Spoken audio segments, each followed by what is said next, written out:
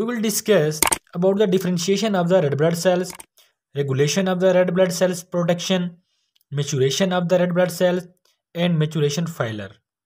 In my previous lecture, we have discussed that how various types of blood cells are formed from the single hematopoietic stem cell. Mean from the single pluripotent hematopoietic stem cell. These stem cells are present in the red bone marrow.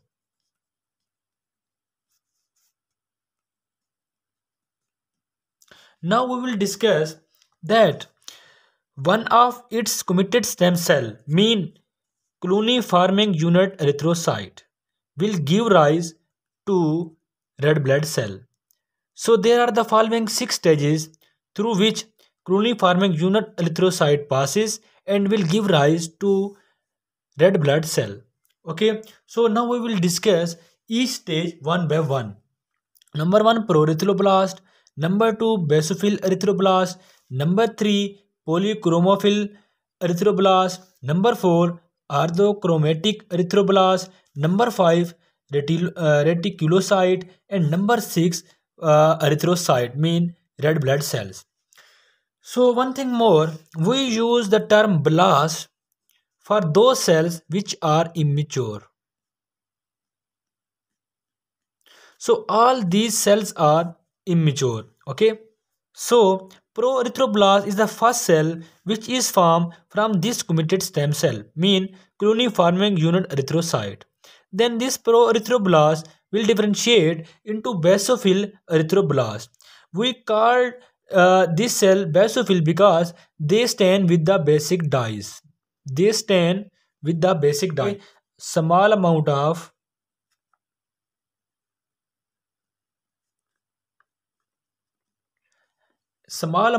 hemoglobin start to accumulate in the basophil erythroblast cell. Okay, now this basophil erythroblast will differentiate into polychromatophil erythroblast. Okay, during this stage the size of the nucleus become less. Okay, so the nucleus becomes smaller, and this polychromatophil erythroblast will differentiate into orthochromatic erythroblast.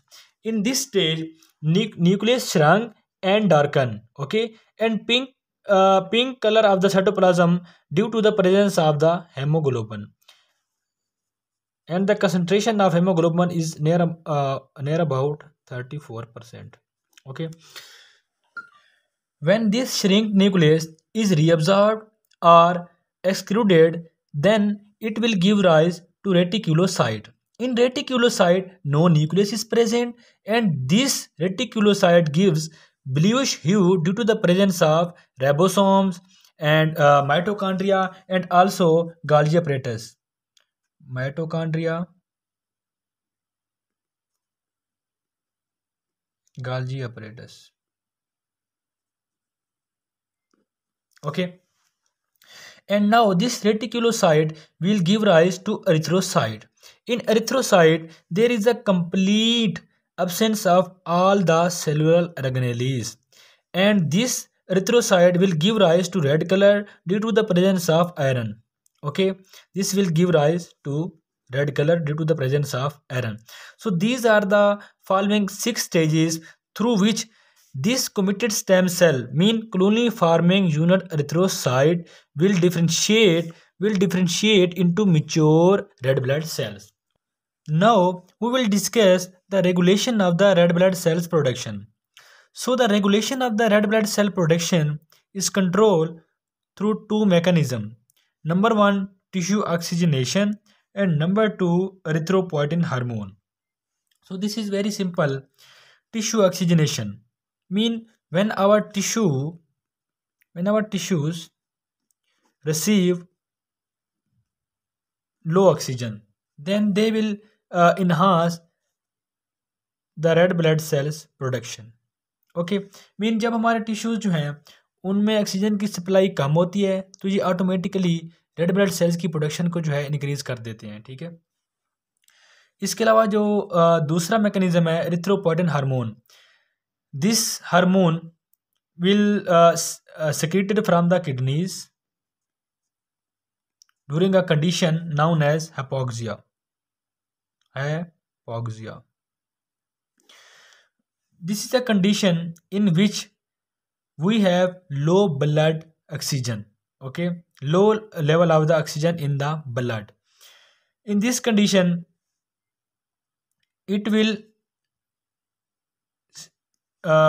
stimulate for the more production of the erythropoietin hormone, and this hormone will ultimately act on the hematopoietic stem cell to produce more proerythroblast to produce more proerythroblasts, and these proerythroblasts will automatically give rise to more red blood cells. Okay, so these are the two mechanisms which regulate the production of the red blood cells.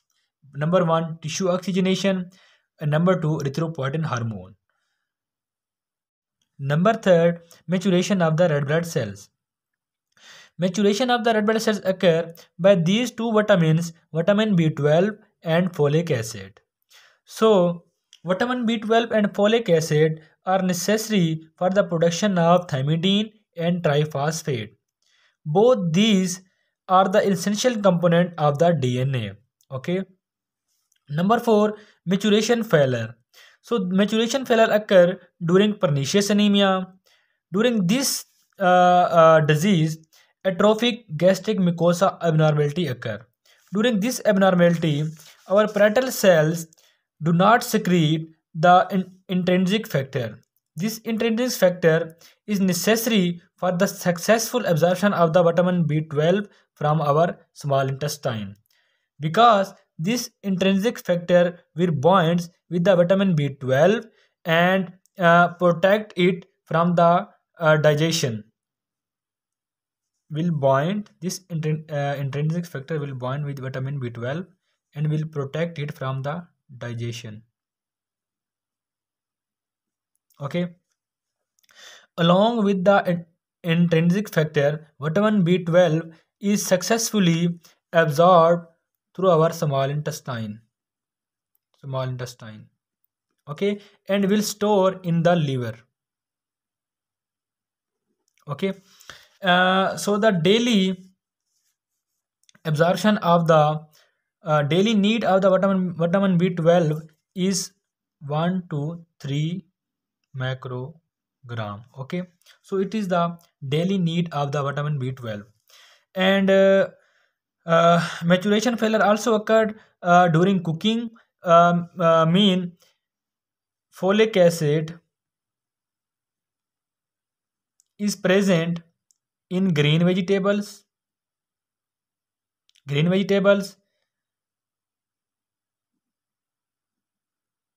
fruits, and also in meat. So during the cooking, folic acid can easily be destroyed. Okay, therefore folic acid will not be available for the absorption in the small intestine, and therefore maturation failure occur. And also due to GIT absorption abnormalities, sometime due to abnormalities in the GIT absorption, folic acid also don't absorb from the small intestine, therefore maturation failure occur uh, of the red blood cells. Okay, so these are the following 4 points: differentiation of the red blood cells, regulation of the red blood cell production, maturation of the red blood cells, and maturation failure of the red blood cells.